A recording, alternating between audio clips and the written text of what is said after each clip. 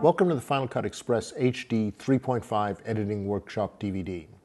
This portion of the DVD is intended primarily for iMovie users, those of you making the transition from iMovie to Final Cut Express. The two applications have a lot in common, obviously. They're both video editing applications that work with DV and HDV, but fundamentally they're very different. They both work with different formats. iMovie works with DV Stream, which is a muxed format. The audio and the video are embedded into a single data stream, whereas Final Cut Express works with QuickTime, where the video and the audio tracks are separate and they're much more easy to manipulate. There's also one other fundamental difference between the two applications. At its heart, iMovie is a destructive editing application. It works by manipulating the media on your hard drive. It cuts out pieces, it changes the media on the hard drive as it works. Final Cut Express, on the other hand, is an entirely non-linear, non-destructive editing system. The media on your hard drive is not touched. The application simply points to the media and tells the computer what to do with it, how to play it back, and how to affect it. It doesn't really affect the media on the hard drive at all. That means that you can also use media in multiple applications, in multiple projects, without having to copy it into the project the way you do into iMovie. Let's take a look at the interfaces of these two applications. iMovie has a clips pane for organizing your material, a viewer to look at your clips, and a clips viewer where you can lay out your material. It also has a timeline where you can see your video and your audio.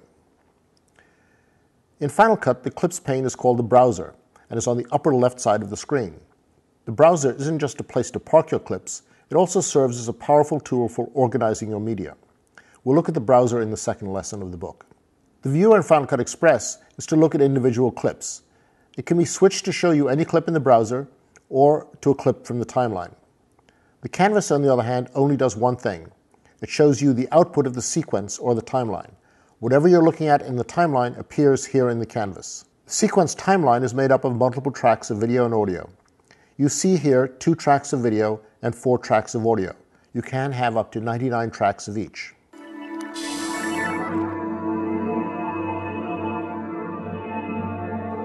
Let's look at how to capture with these two applications.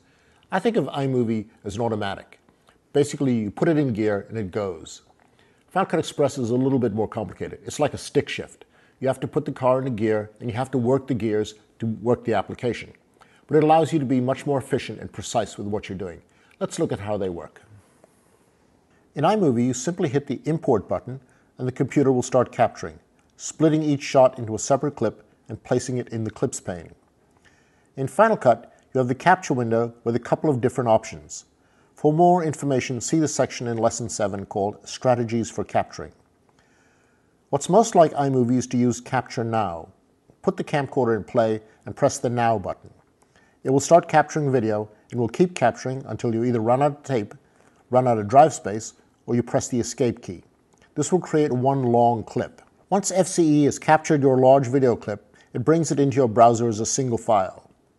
You can now run DV Start Stop Detect, which will add markers, segmenting the clip where each shot change took place.